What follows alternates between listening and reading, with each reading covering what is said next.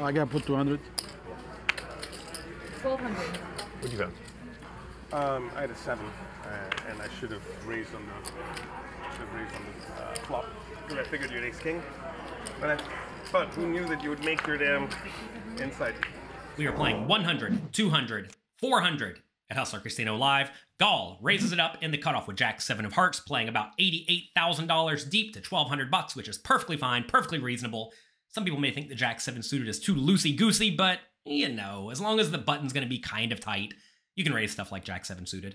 Over round 2, Garrett Adelstein. He does not like to fold, and he's certainly not going to fold the 10-9 offsuit. Let's head to the flop. Probably would have called. Yeah? I probably would have called the flop. Got 2 overs. Gall on the cutoff with Jack 7. Oh, what a setup hand. You got to be kidding me. So Garrett Gall actually raised here. Garrett calls. Garrett flops the nuts on a rainbow board. And Gall with top and bottom. I mean, how does this happen? Pot is 4,000. 4600. Garrett's going to raise right away. He's not messing around. Flop comes Jack 8-7, giving Garrett the nuts, and Gall almost the nuts, but not quite good enough. Top and bottom pair. Garrett checks, as he should do with his entire range. Gall makes a $1,200 bet, which I think is perfectly fine, perfectly reasonable, and then Garrett decides to put in the raise. A lot of people think, oh, you should slow play. Your opponent's drawing thin or dead. And yeah, they are going to be drawing thin or dead. The thing is, though, is that Garrett will be check raising this spot with a lot of gut shots. And if you're going to be check raising with a lot of gut shots, you also want to check raise with a lot of hands that are very good but vulnerable. That's going to be stuff like 2 pairs, maybe even something like ace-jack if you have it.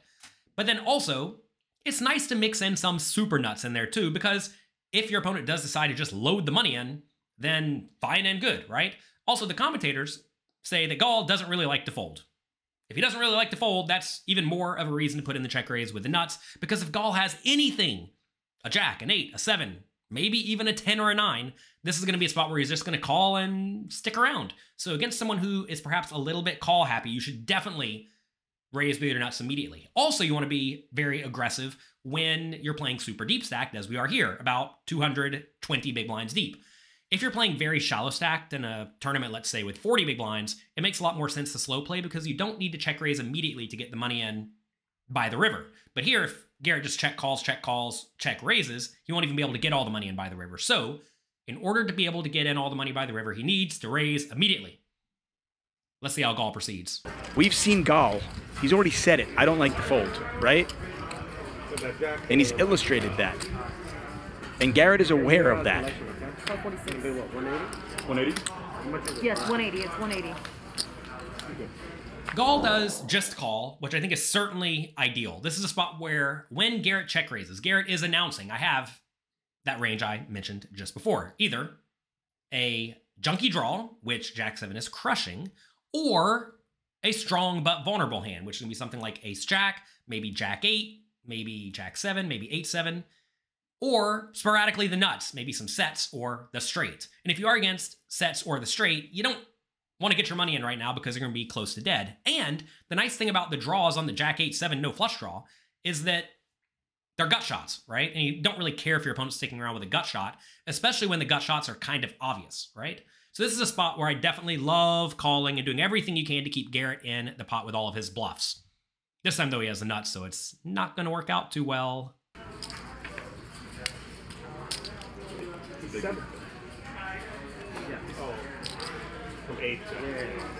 Queen of spades on the turn. Gall still with jacks and 7s. Garrett still with the nuts.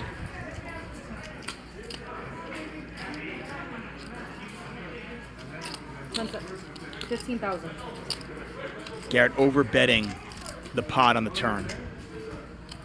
The turn brings the Queen of Spades, which is an interesting card because now there is a flush draw available. If this board was perhaps a little bit less coordinated, I think an overbet would be mandatory. When there is a straight already available, though, I'm not sure if you necessarily want to overbet. That said, because we are deep stacked in a cash game and out of position, I think Garrett does just want to load money into the pot right now. It's kind of rough because if Gall did have a hand like 9-8, he's probably just going to let it go when the queen overcard comes, because some of Garrett's bluffs are going to be hands like queen 10 and queen 9, right? Maybe even king queen with a backdoor draw.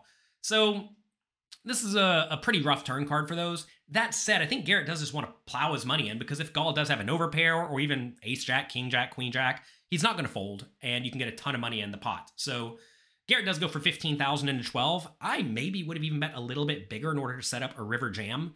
When you go 15 into 12, if Gall calls, the pot's going to go up to 42, and Gall's going to have about 70 behind. I think I'd probably prefer just putting in a little bit more now. I realize it's an overbet still, right? But whenever you're putting in 1.2x pot versus 1.6x pot, a lot of people just aren't going to care, especially if they are a little bit call happy to begin with. So I think I probably would have just loaded more money into the pot right now. That said, 15K. Let's see if Gall can make the call.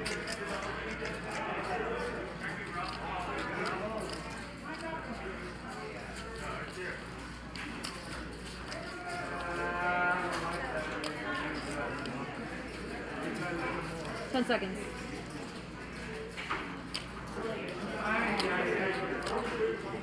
Call 15. Makes the call. As on the flop, I think Gall's only option is to call here. He could very easily be beat, but he could also very easily be against a gut shot straight draw. So he just wants to call and try to not put all the money in by the river. The neat thing is that if Garrett does put him all in by the river, he has a pretty easy call. This is a spot where he has one of the better hands that he could have in his range.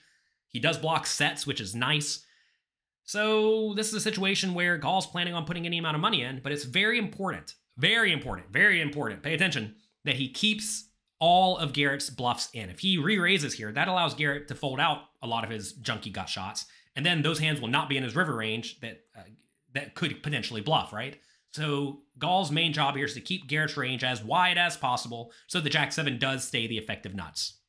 Let's head to the river. Pot is now 42,000. The river's a 7. The river is a disaster for Garrett, bringing the 7 of spades.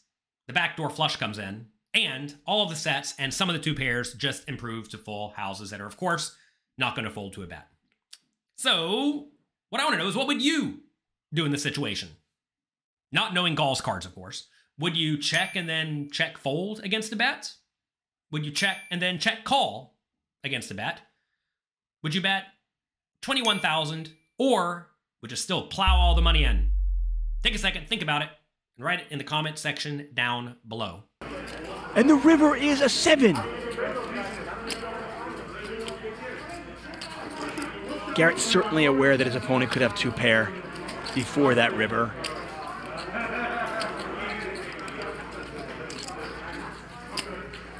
This pot is already $42,000. Can Garrett get away from it?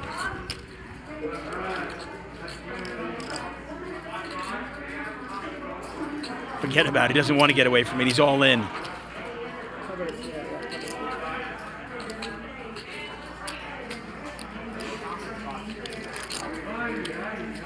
This is a disastrous river for Garrett because 2 pairs came in, at least some of them, to make a full house that will not fold to any bet. And also, the backdoor flush did come in, which is certainly possible. Now, Garrett does have the 9 of spades, which is nice. It blocks that a little bit. And you're not so concerned with the backdoor flush draws, but to be fair, if Gall did have ace 10 of spades, ace 9 of spades, king 10 of spades, king 9 of spades, all those are going to be in his range. So look, I realize Garrett ripped it all in. He's not afraid. But I think the right play here is to check. I think if you check, you can reasonably check and call. That said, this may sound crazy, but checking and then check folding may actually be acceptable here if you think Gall's not going to turn any made hands into a bluff, like 9-8. That's a hand that could conceivably bluff the river that a lot of people don't. And if you think he's just going to be really straightforward on the river. Now, look, I don't know anything about Gall's strategy. I know the commentators say he likes to call a lot.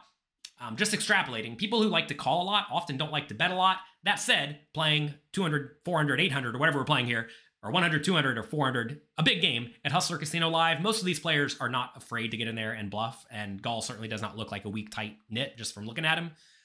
So I think the play here is probably to check call. But if you do know your opponent just does not like putting in a lot of money without the nuts, you can check here, and if your opponent just confidently puts it in, they probably have the nuts, because a lot of people are not going to take a hand like 9-8 or Jack 10 and turn it into a bluff on the river.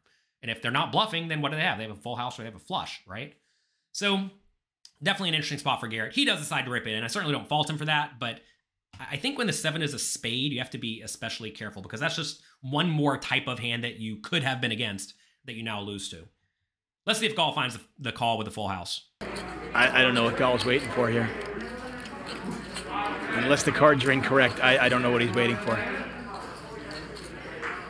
Adding 2 minutes. I'm gonna need to.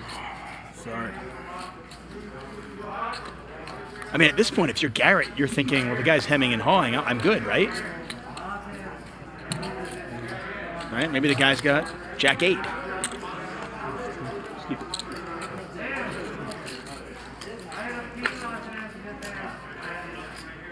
Garrett's bet 68 into 42.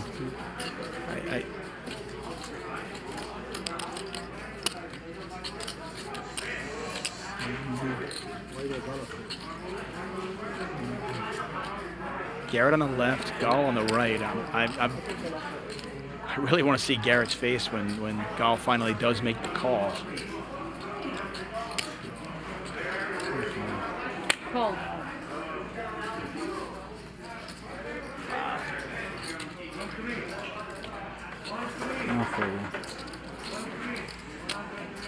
It's actually a rough spot for Gall, despite the fact that he has a full house, because what really wants to shove here? Well, bluffs and full houses. And certainly Garrett could have pocket 8s.